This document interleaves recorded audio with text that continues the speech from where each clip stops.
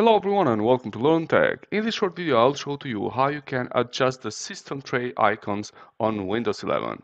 It's exactly this part here of the taskbar that we can adjust it or configure how we want it. In order to do that, it's quite simple. You just have to go over the taskbar here and you click with the right of the mouse and then you open taskbar settings and then you will be redirected on this page of taskbar where you can personalize completely the taskbar. In order to open these taskbar settings, you can also come through by opening the settings and then you click over the personalization here on the left and then on the right you have to search for taskbar, which is over here. We click over taskbar and I'm not gonna change anything about these taskbar items here, but the part that I'm interested is this one here, system tray icons. You can adjust those. For example, if you want to have the pen menu on the taskbar over here, you turn this on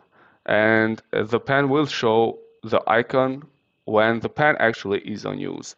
For the virtual touchpad, as you can see, by turning that on, it will show directly on this part the virtual touchpad, which actually I'm not interested for neither of them, so I'm just going to turn them off.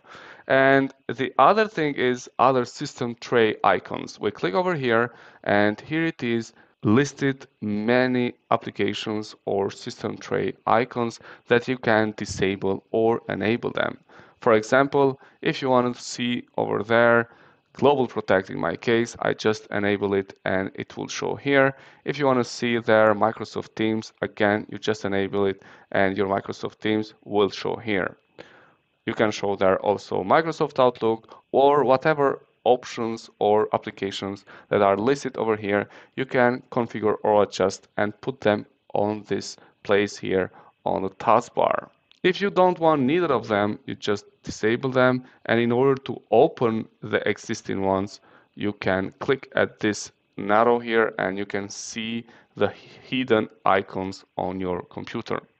You cannot just drag and drop over here. As you can see, Microsoft doesn't let you do that. So basically, that's all that I wanted to share to you. This is how you can customize a little bit more your taskbar on Windows 11. You can follow pretty much the same steps to do this on your Windows 10. Thanks a lot for watching and please consider subscribing to our channel if you like content like this that may help you during your working days and to make more fun working with the technology or with computers. Thank you.